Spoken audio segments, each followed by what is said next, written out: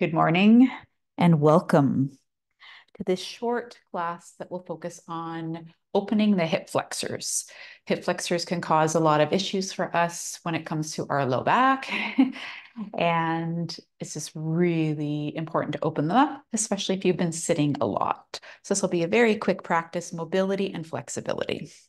So join me on all fours just to prepare the spine. Let's round and arch, round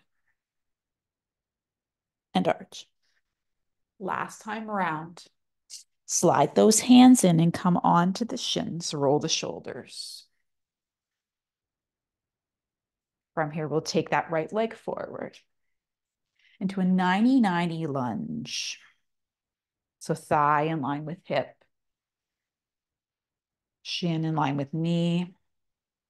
If you're very tight, you might already feel this, and reach the arms up.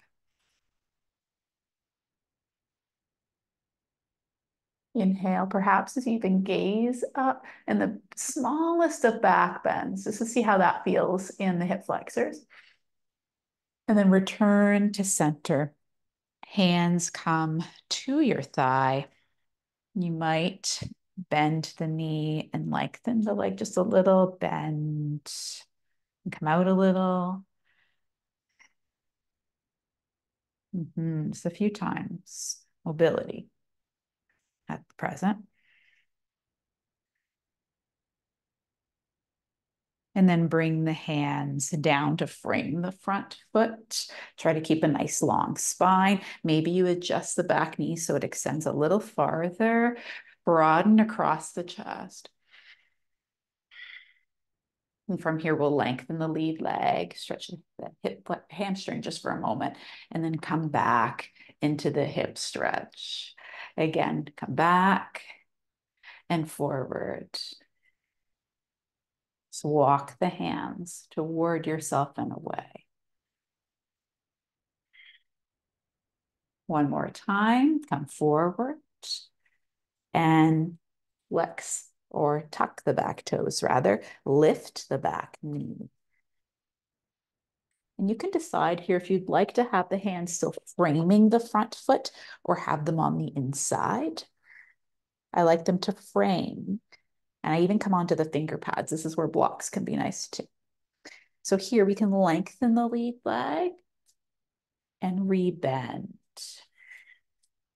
Lengthen and rebend. So you might be thinking, oh, we're getting into the hamstrings a little bit, but we're also into the hip flexors when we rebend the knee and really press through the back forefoot, even extend your stance a little longer so you can creep that back foot further behind you. So this rebend and lengthen. One more time. And then from here, lower back knee. Do what you need to send that, whoops, right leg back behind you long. Cross it over to the left-hand side, touch the toes down.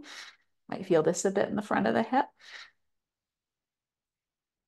Lift that leg, take it out to the side. Show you from the front for a moment to get the inseam of the leg. You can rock forward and back here. You might feel this a little more in the hip at in certain positions. I find I feel it more in the hip region when I lean back just a little. You can pause and then come back to center. And again, take that leg forward. And this time we'll stay, bringing the hands to the inseam of the lead leg for lizard. And get into the groins here again. Scooch that back knee further behind you if you'd like.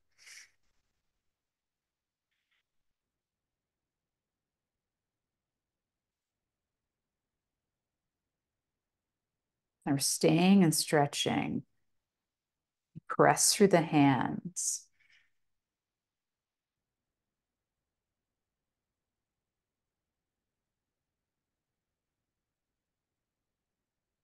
One more inhale here. And if you'd like, you could stay or play with the foot. I just turned so you could see. You could blade the foot and come onto the outer edge of the foot and see if this changes the experience in the hip, in through the groins. You might prefer to go back to the other way. Just see. I find it really brings it into the groin for me and inseam of the leg. And this is where that right hand can come to the same thigh, rotate toward it, and then come back to center and lift off the back knee again, just to stay.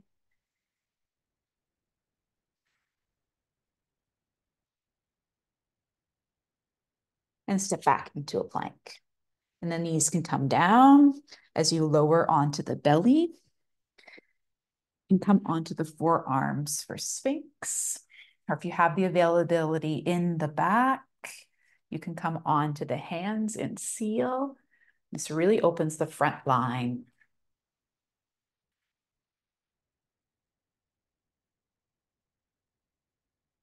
Maybe you play with the neck if it's safe for you. And we all have different space between our vertebrae. So how high you come up can be determined by your vertebra. We don't want any pain in the low back. Come onto the forearms if there's any discomfort.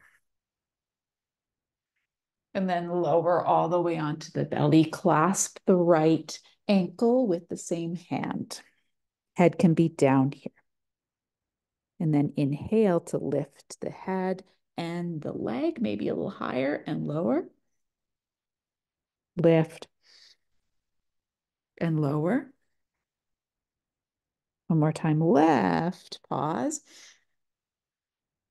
And lower back down, but keep the ankle, press the front of the hip, or pelvis rather, into the earth.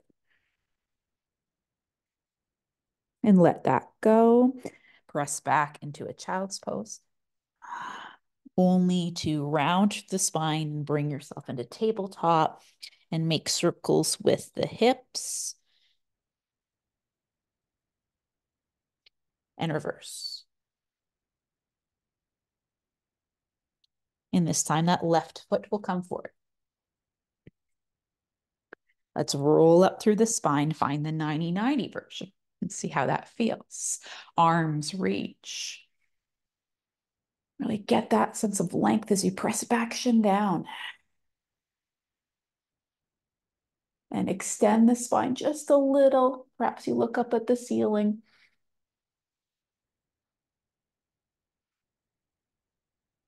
See how this feels in the hip. Inhale and exhale. Hands come back down and land on the front thigh. Here you can rock forward and back a little and see how this feels.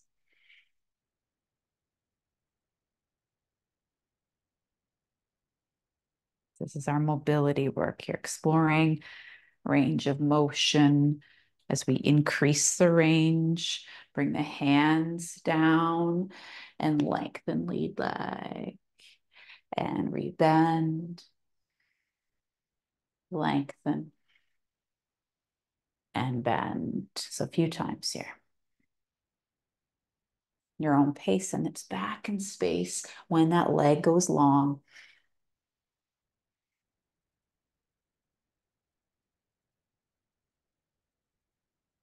One more time, come back and forward.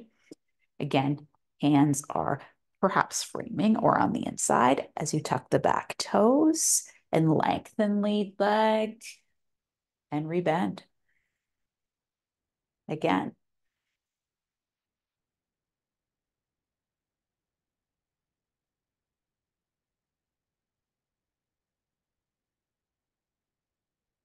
Just a few more.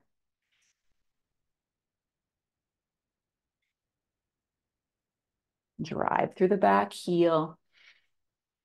Really press that foot down. Long, active leg, back leg.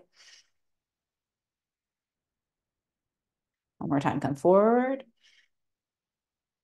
Ah, and then lower the back knee to the earth. Hands come to the inseam.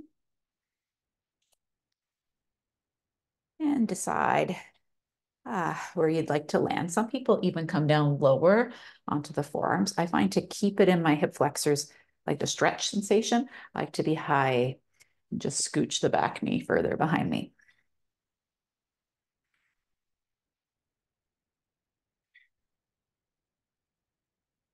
Breathe as if you could breathe into the pelvis.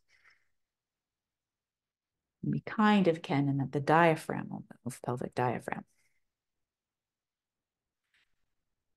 in response to the main diaphragm.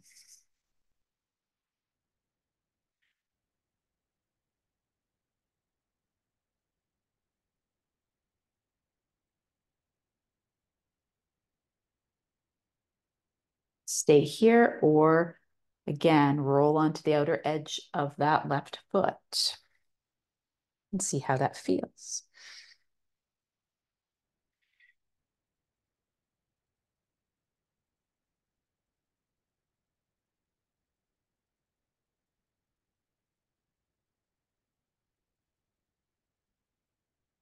Inhale.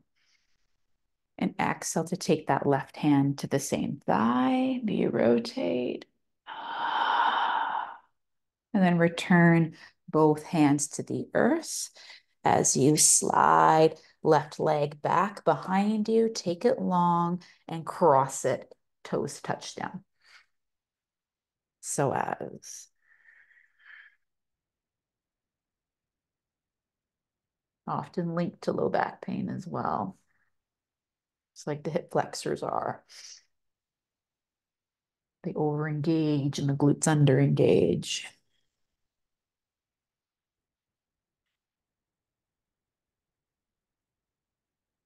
One more inhale and exhale to bring the legs back side by each. And this time we'll roll forward with the chest, bring it through the arms. Press back almost into child's, only to slide forward onto the belly and clasp left ankle.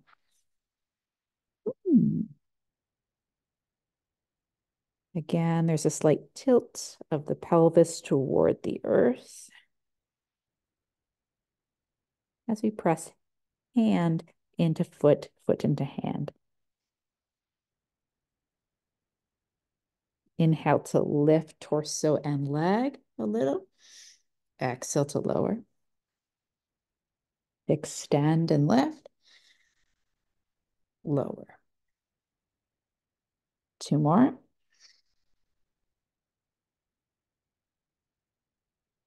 Last one, lift. Lower, really firmly press thigh into earth.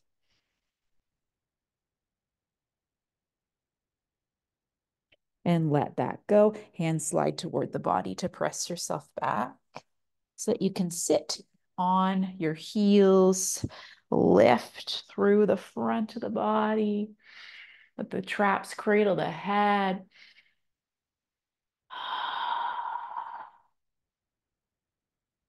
And lower the hips and return to seated. Could be on the shins if that's okay for the knees. And just take a few breaths to ground after your practice.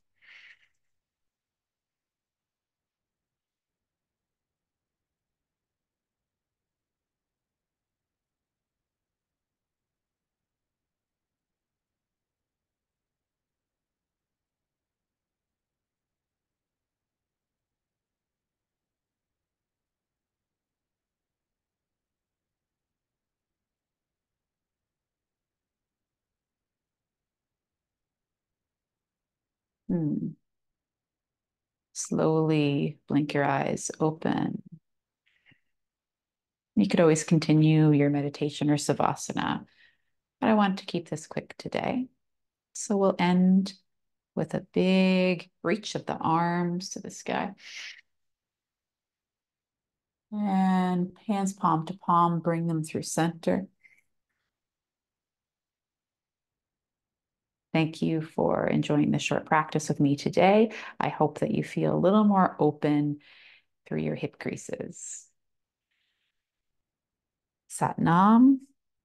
Have a lovely day.